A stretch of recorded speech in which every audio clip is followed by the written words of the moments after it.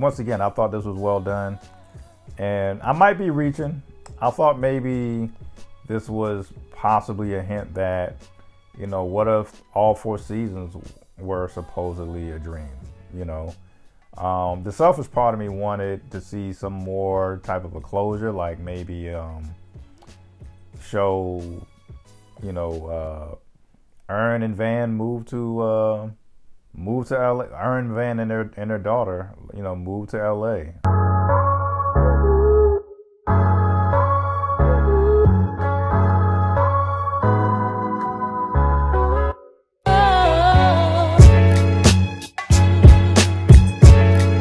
Hey, what's going on, folks? Another episode of Ryan Reviews Everything, and that's a wrap when it comes to Atlanta.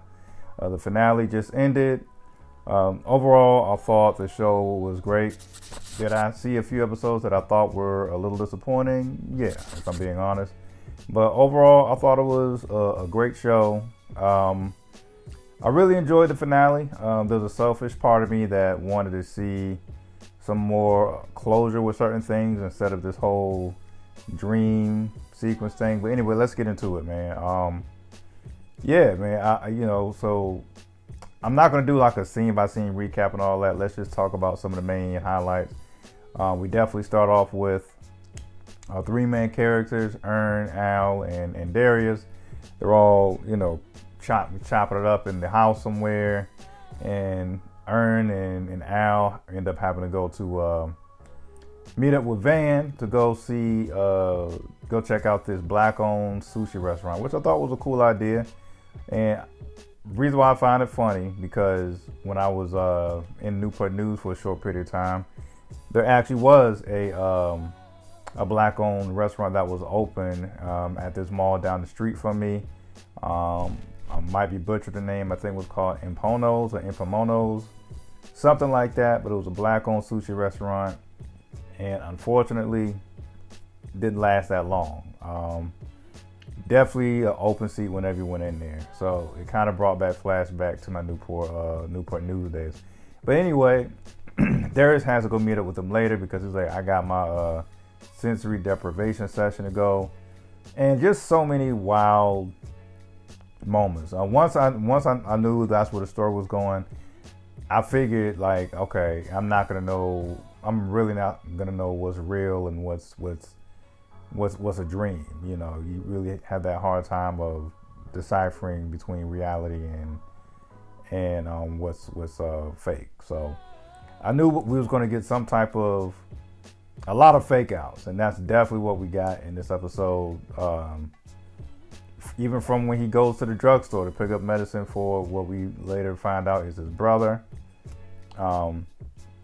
We see we have a cameo appearance from Cree Summer, who stays busy. Yes, not only did she do Different World, but I'm sure at some point she probably played the voice of your favorite cartoon character, Elmira from Tiny Toons to Storm from the X-Men animated series. So her list is long. So it was dope to see her in there. You know, they have the small talk about sensory deprivation and all this type of stuff, and it was a cool cameo. But yeah, man, you really just didn't know what was real or what's not. And it really faked me out. Like his whole thing walking towards the session and running into his homegirl by the name of London, which was hilarious. Jeez Louise, that was hilarious.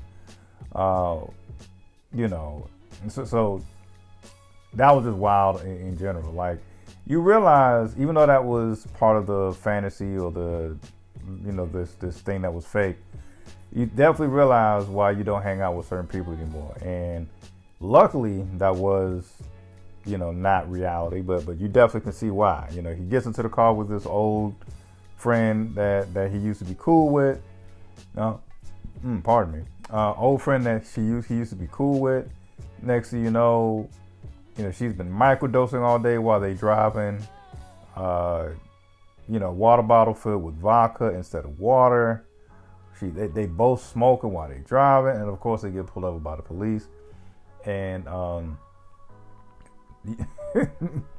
I figured it wasn't real once the cop was like, is that, vodka in the water bottle? And she's like, of course it's not vodka. If it was vodka, would I be able to do this? And she just kills the whole water bottle. I was like, okay, yeah, this definitely got to be fake, because hot damn, just taking vodka to the head like that straight. That's wild. That is crazy. So that was funny to see.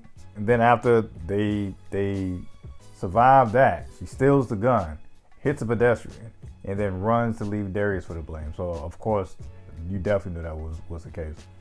And then on the other hand, when they go back and forth, you got the Earn, Van, and Paperboy, back at the restaurant, and they're really kind of disappointed with the service. Like the appetizers and all the other food was nasty. It just wasn't hidden, and then didn't have the best location in the first place. They're located right across from Popeyes, which of course is tempting everybody at the table at that point. And when I say everybody, I literally mean it's just Earn, Van, and Paperboy in the building, as patrons. So that was just a tease their whole visit there. And matter of fact, just sticking with that scene until we go back to Darius. It was just funny to see, like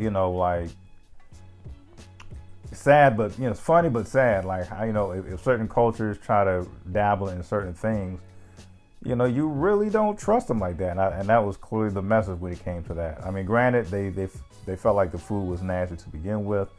They got turned off with the sushi chef making their food with their bare hands. They said like the raw fish was room temperature.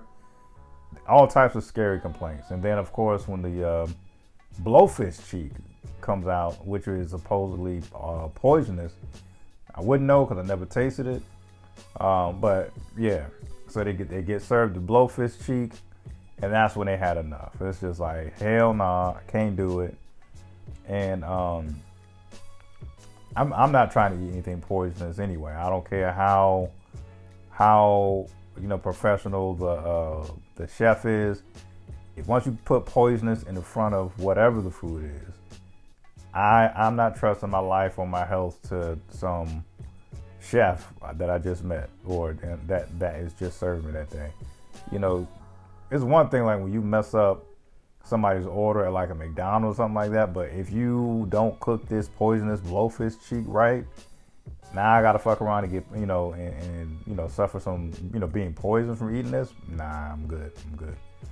So I don't blame them for wanting to leave after that. They wanted to leave and go straight to the Popeyes, and that part was hilarious. You got the daggone this Muslim dude come out of nowhere and is kind of giving them a guilt trip for why they want to go to the Popeyes across the street, and pointing out great points about, hey, when a black man from Alabama wants to run a restaurant, oh, y'all don't want to believe in me and all that type of stuff. But y'all eat, y'all eat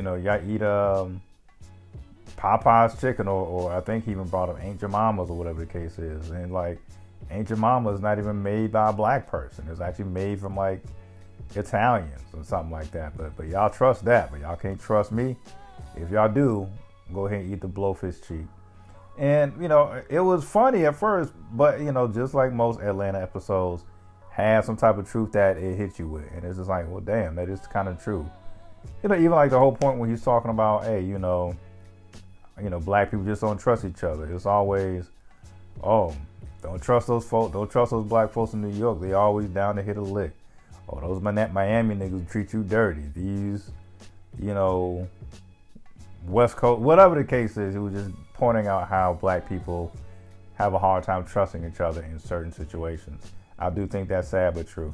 But anyway, he goes to that righteous, guilt trip type of speech, and shit kind of got weird when he was like, yo, lock the doors. And of course, that's when Darius saves the day. I thought this was a perfect way to end Atlanta for a number of reasons. And I'm all over the place. Let me just rewind a little bit. I really enjoyed how there was at one point I picked up where Darius was like, I do the sensory deprivation every week. And then I'm assuming he does this every week because he gets to see his deceased brother. That's what I took from it. He picks up the picture frame and so talks about how much he misses him, this and the third. So that's clearly why he does it every week, to see his brother. I thought that was a heavy scene, a dope scene.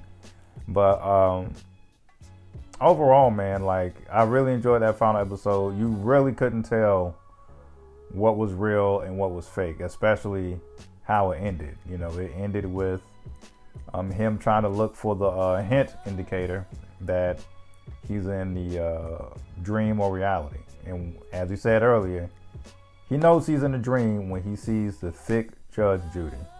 Judge Judy comes from behind her, her judge, place where she just, come behind the little big podium. And when she steps down, if she's thick, he knows he's still in that sensory deprivation thing. If it's just regular old Judge Judy, it's reality. But, of course, they cut away from it at the last minute, so you really couldn't tell if it was reality or not. Once again, I thought this was well done. And I might be reaching. I thought maybe this was possibly a hint that, what if all 4 seasons were supposedly a dream?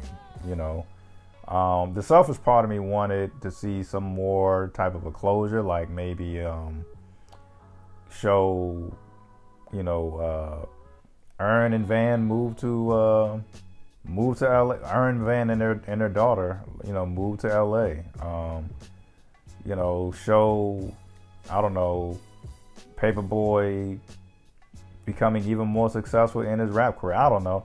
I thought they were just going to like wrap up some. Well, there really wasn't any loose ends like that, but I just thought it was just going to try to give like a conclusion to some of these characters. But I've talked long enough, man. Once again, I think this was overall a dope show, and there's nothing but bigger and better things to come for all 4 of those actors. They already have been in a lot of great projects as is, so I'm looking forward to seeing what each of them will bring to the table moving forward. So, love it or hate it, folks. That's just my review. Peace.